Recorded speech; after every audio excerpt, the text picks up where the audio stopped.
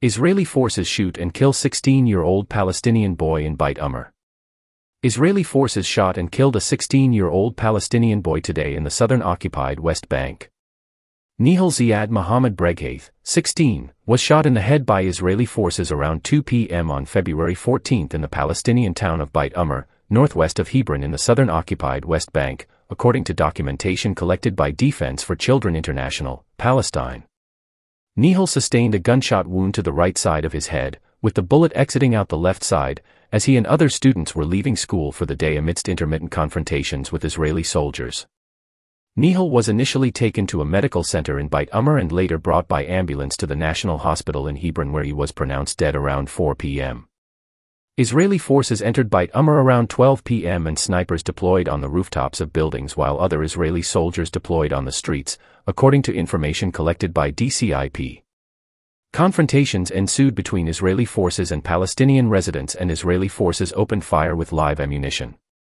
More than 10 injuries were reported, including at least 2 serious injuries resulting from live ammunition.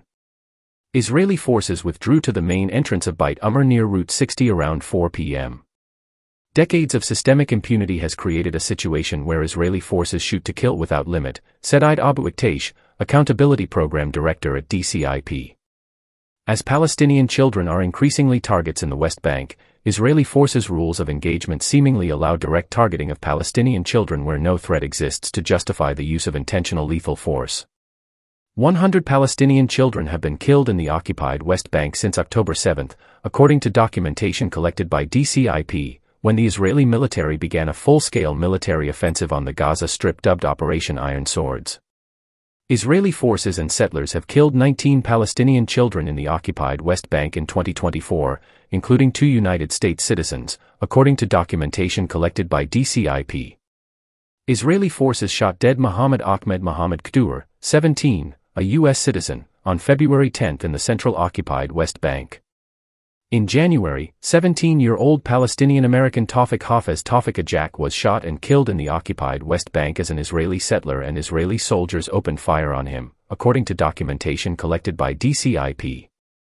In 2023, Israeli forces and settlers killed at least 121 Palestinian children in the occupied West Bank, according to documentation collected by DCIP. Israeli forces and settlers shot and killed 103 Palestinian children with live ammunition. 13 Palestinian children were killed in drone strikes, 4 Palestinian children were killed by missiles fired from a U.S.-sourced Apache attack helicopter, and 1 child was killed in an Israeli warplane airstrike. Under international law, intentional lethal force is only justified in circumstances where a direct threat to life or of serious injury is present. However, investigations and evidence collected by DCIP regularly suggest that Israeli forces use lethal force against Palestinian children in circumstances that may amount to extrajudicial or willful killings.